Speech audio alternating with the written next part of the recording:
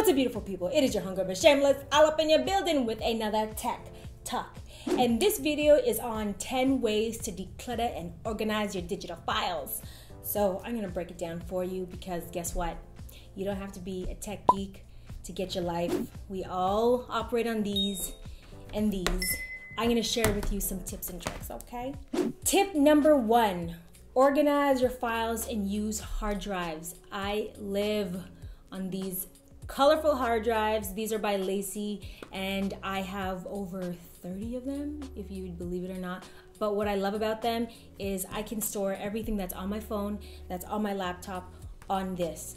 And what that basically allows me to do is take more photos, share more memories, and be a hoarder of ones and O's. Thankfully, Lacey sent me a few hard drives after all these years.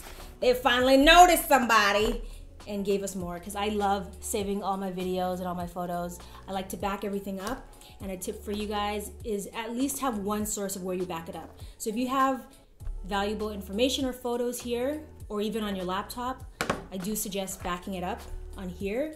You can use Time Machine with this. If you operate on an Apple, Time Machine allows you to back up your information, or you can just do it manually. And the Lacey's are good for both PC and Apple users, so winning.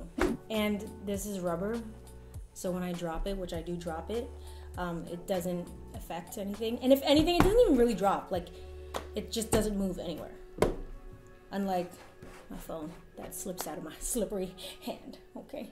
Tip number 2, how do you organize your files is the question, and the answer is numerically or alphabetically. I use dates when I work with the editors because they need to know what day I film certain things on, but my brain operates better with names. So I'll have a folder that says trips, and under the folder trips, I'll have the city name. So I'll have New Orleans, Toronto, Chicago, Los Angeles. That's what I do for trips. That works for me, but if I work with a team, I have to have a more efficient way of organizing things, so dates works. Sometimes you can even combine the two using like a number 1, underscore or dash, and the name of what's in the folder. So vacations. I do like to organize things in that sense, but pick your weapon of choice and stick to it. Stick to the system. Tip number 3, organize your apps. Use a system and stick to it. I would say use the more frequently used apps on your homepage and work backwards. You can also alternatively create folders that host everything.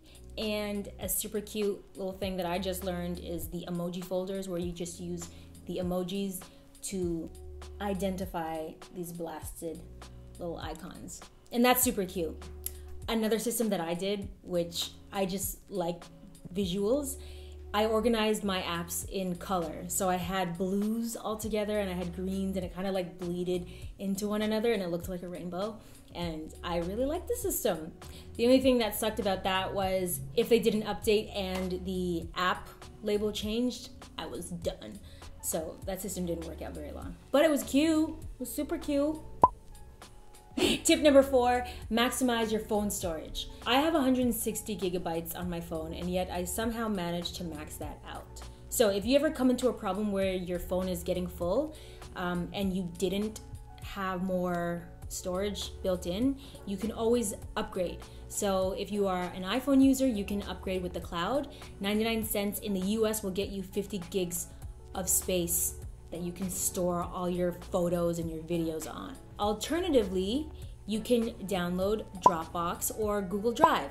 I have Dropbox and Google Drive actually. I use them both and I really like Dropbox. I have lots of video files that I have because I'm on YouTube, and if I need to download a video to post on Instagram, Twitter, Facebook, it's super convenient with Dropbox.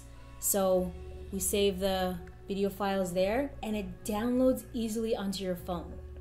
And once it's on your phone, you're good to go. So this is all actually helpful if you are working in a team setting as well. So if you have one team member in a different country, a different city, they can upload onto Dropbox, and then when you have your phone on you, you can download it once it finishes populating, depending on how large that file is. Google Drive, similar thing. I like Google Drive more for documents, less photos and video. I just find the interface kind of like messy and like, I'm an accountant. But it's all a matter of preference. But those are some options. And again, if it does get full, you can easily back up the information on this onto a hard drive. Speaking of, tip number 5, back up the files. So with my phone, I back up on iCloud. I don't even do it. It does it on its own. And it was just telling me that my iCloud is full, almost full. Look at that. So I should probably buy some more iCloud space. So you can back it up onto iCloud. You can back it up onto your laptop. Use whichever one works for you.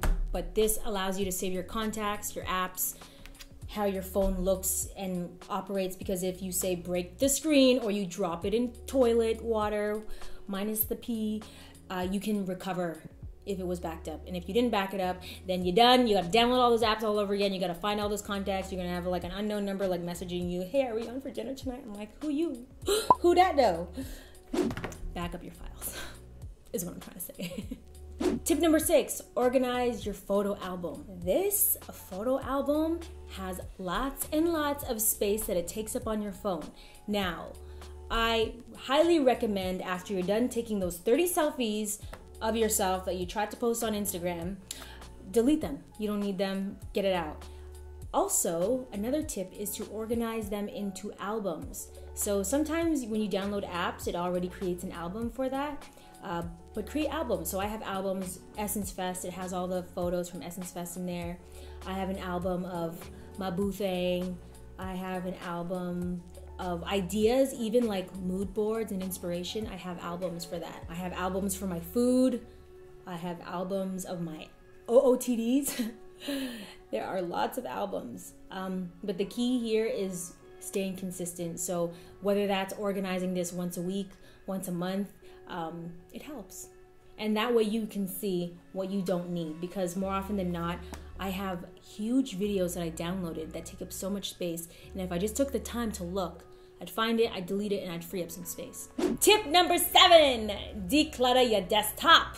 Now, the desktop is a beast. Some people act like this is like the most shameful place to be because it's just so messy.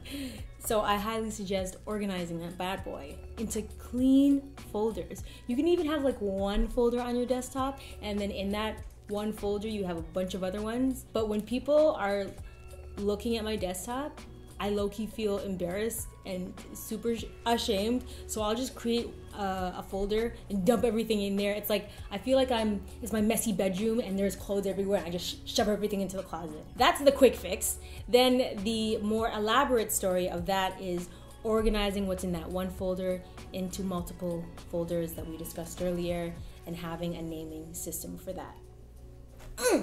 Let's get into that messy room, shall we? Tip numero 8, clean out those folders. And by folders, I specifically mean the trash bin as well as your downloads. I can't even tell you, I need to take my own bloody advice. My downloads is a hot mess. I download videos all the time, and all it takes is a simple moment to go in there and delete, especially the trash bin.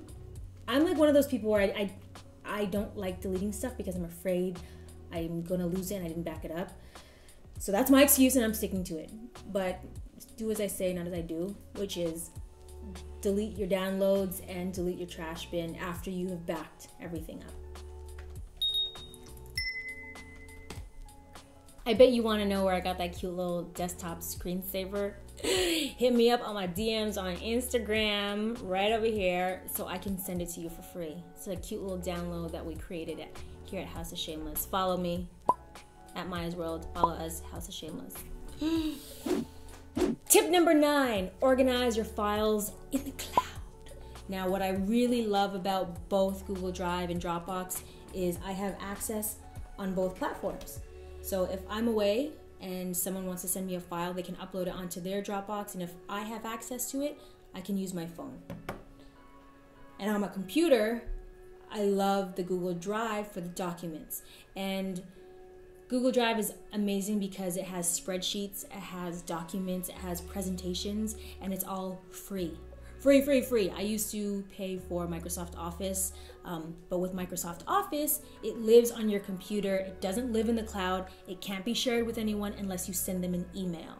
And because I'm constantly traveling and I have people here that are working, and to stay connected, we need to have access to files that live in the cloud.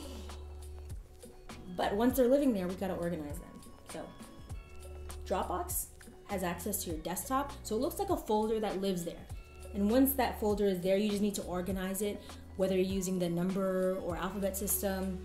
You can even use color coding for Google Drive or Dropbox. I do use the color, the right click and then change the color of the files, the ones that I like. But use a system that works for you and stick to it. But those apps are clutch. Get the app for your phone and your desktop computer. You're welcome. Tip numero 10, organize your email, okay? That hot mess of an email box of yours needs some cleaning, needs some fixing. I get anxiety when my friends send me like a screenshot and it says like 1,000 emails unread. I'm like, are you kidding me? Why have you clicked it and opened it? So for me right now, I have six that are unread. And that even gives me a little anxiety. I'm like, why? Where are those 6? And you know, sometimes you scroll and you're like, where are you? I can't find you. Also, you can use filters. You can use folders. You can use flag. You can use the star option. And that helps you, or me, find files. So filters, I just learned about. Super awesome. I would highly recommend the filters option. With the folders, we do have folders that I put, because I get a lot of emails. I get tons of emails. So I do have folders for like, especially brands. So like I have a lot of hair companies that hit me up. So we just put all the hair emails into this one folder.